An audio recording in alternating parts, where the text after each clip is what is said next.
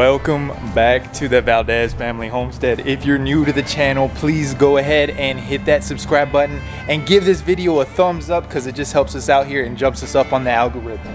Today on the channel, we are going to make our garden here on our tiny homestead. And so this whole back area right here behind me is going to be our garden. So what we have to do, since we are going to have some chickens here, and we got Apollo and he likes digging through the dirt and messing up things, and then we got our other little animals, they like digging through things, we got our other dogs, and so what we have to do is build a fence blocking this area off. Apollo, come on man. Sorry, Apollo jumped on me there.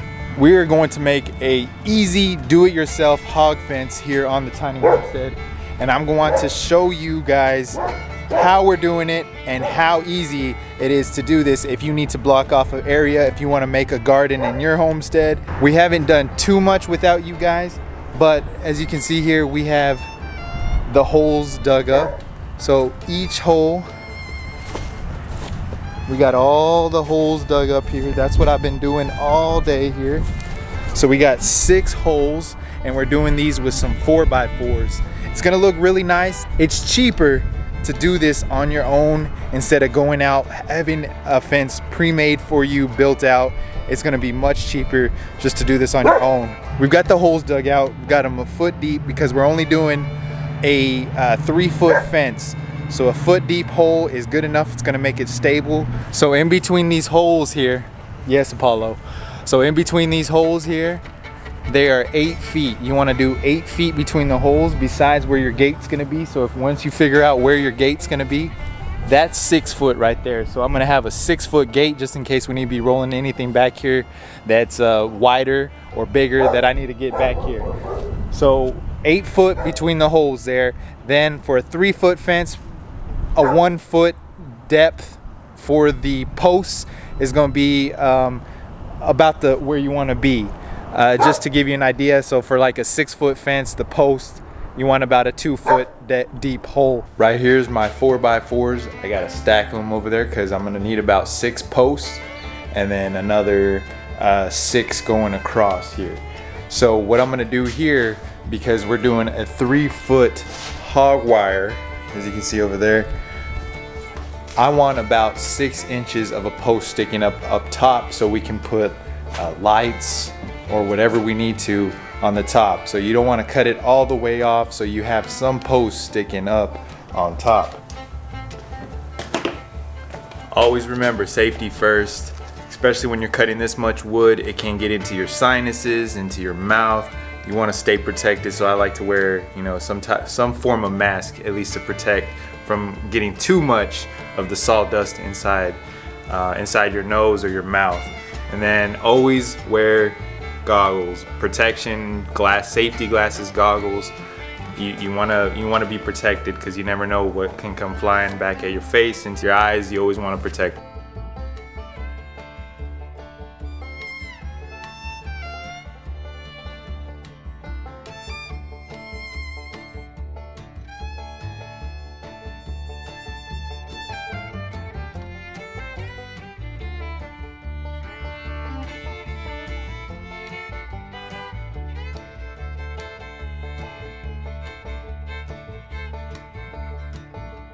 Alright, so now we have these 6 posts cut out here. So I have my 6 posts. What we're gonna do is take these to the back where I need them. We're gonna need a leveler to get these nice and level inside the ground. And then we're gonna get this fast setting concrete mix here. And so the good thing about this fast setting concrete mix, you don't need to mix it prior to putting it in the hole where you're going to be putting these posts. You dump it just as it is, dry in the hole, and you start circulating in water while you're doing that.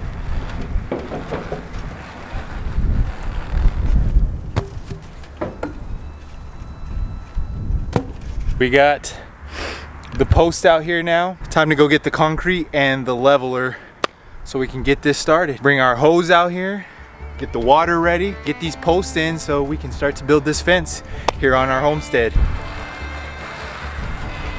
So what we're gonna do is get this all nice and organized, start putting a post per hole here, and then put a bag of concrete next to each hole as well. So for this project, the foot deep hole, 1 bag of concrete should suffice. So we're gonna do that, start pouring our concrete into the hole, and then start mixing in that water, making sure that pole is nice and level with our leveler. All right, so I got my first post started right back there.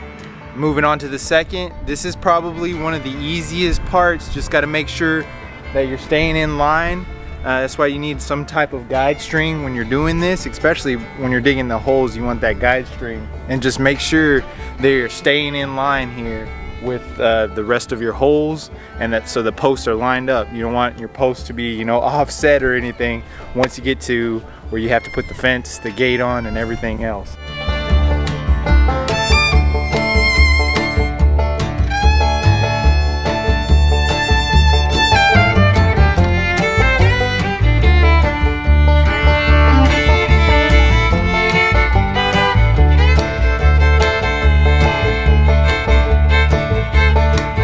So this is my last post, and then we're pretty much done with this part. So as you can see, I got all my posts up there.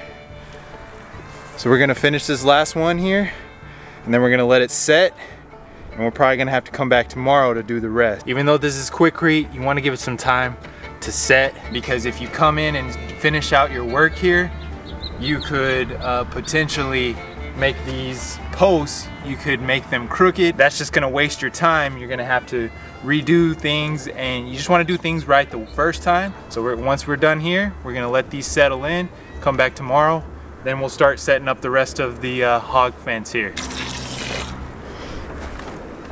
Also wanted to let you folks know, tomorrow's the big day. They send off our chickens, so our Isa Browns, they're sending them off.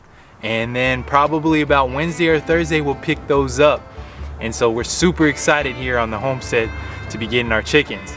Still haven't built the coop, but that's okay because they're gonna be little baby chicks, and they won't need the coop just yet.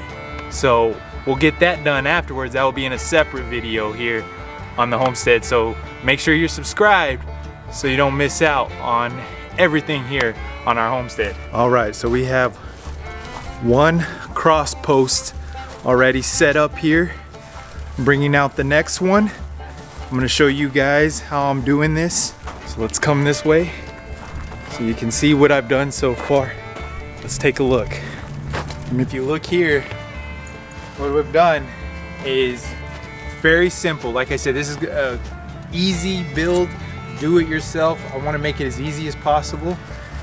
Not only for me, to help you as well at your homestead if you're planning on doing a hog wire fence like this as well. So I just took some L brackets like this, very sturdy L brackets. So this is a 5-inch corner brace. So it'll give you that stability that you need.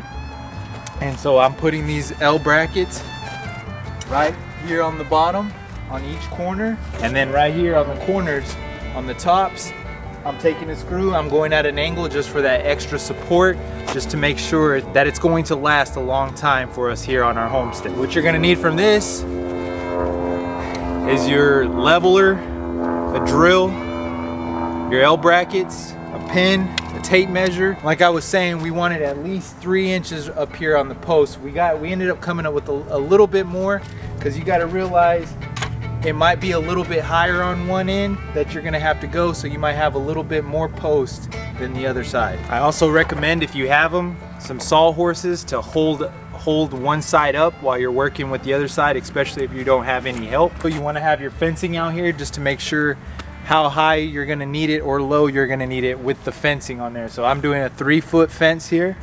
So if I hold up the fence to the line here, it's just perfect to where I need it, going all the way across here.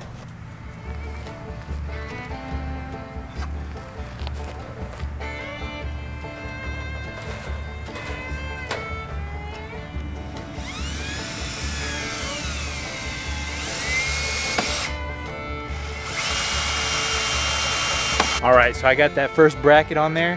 Now I kind of know where I need to position this next one and get it leveled out.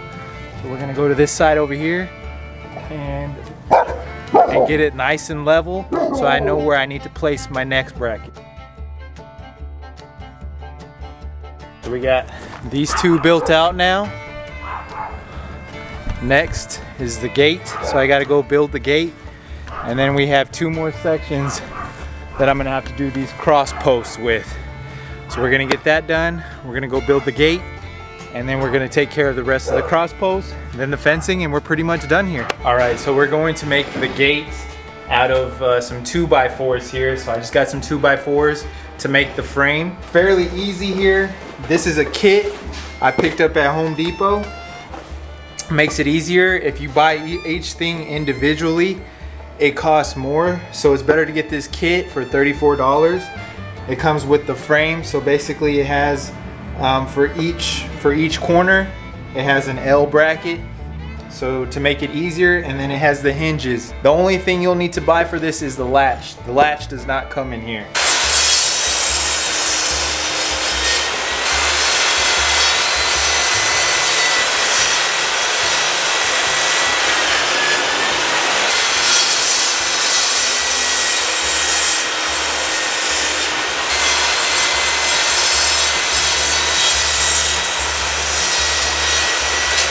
So we have the frame built out now. So it's day 3 here on the Valdez homestead, and we're just about finished. We are on the last step here for our hog wire fence to protect our garden. As you can see here, we got all the posts and then the cross posts. The only thing that we're not doing on this, because this is an easy build here, we're not doing the footboards at the bottom here. That's because we won't need them. What we're gonna do is, with this hog wire, what we're gonna do is dig a small little trenches all the way across so we can bury it under just a small bit, just a tad bit, just so the chickens can't get under and there's no push from the dog on there either. So what we're gonna do is run this hog wire fencing and use these 3/4 staples here. So these are just some poultry net staples, as you can see there. These are 3/4 inch. I did not get to share with y'all. So we have a latch right here to enter in.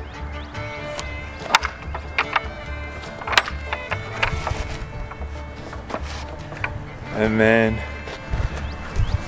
if you look here, this is what that kit came with for the 4 corners to give you that frame. So let's get this hog wire fencing on and finish this project here on the Valdez family homestead.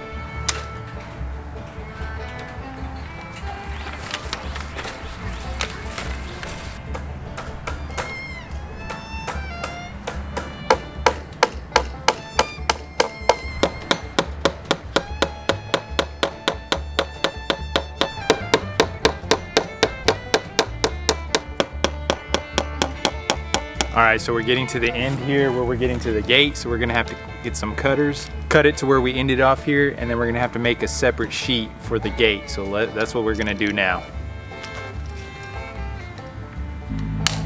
It would be easier to remove the gate to put the hog wire on the gate part, but to save time here, I'm just gonna latch it, and then we're just gonna do it with the gate attached to the fence.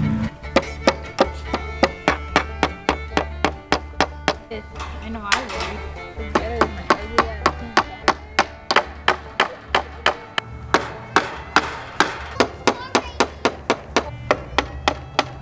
There you have it. We finished the fencing. It's all finished.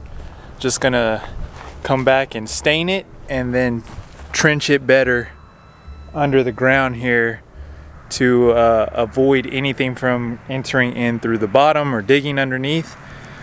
So we'll trench it underneath there and stain it, and that's it. That's how simple it was to do this hog wire fencing here. Just depending on how big your area is. Get some 4x4s, some 2x4s, and then a kit to build out your gate. And then this, depending on how high you want it as well, we went with the 3-foot hog wire fencing. but you can make it, of course, taller if you want. I hope you enjoyed the video. Thank you again for being here on the Valdez Family Homestead. Until the next one, see you guys later.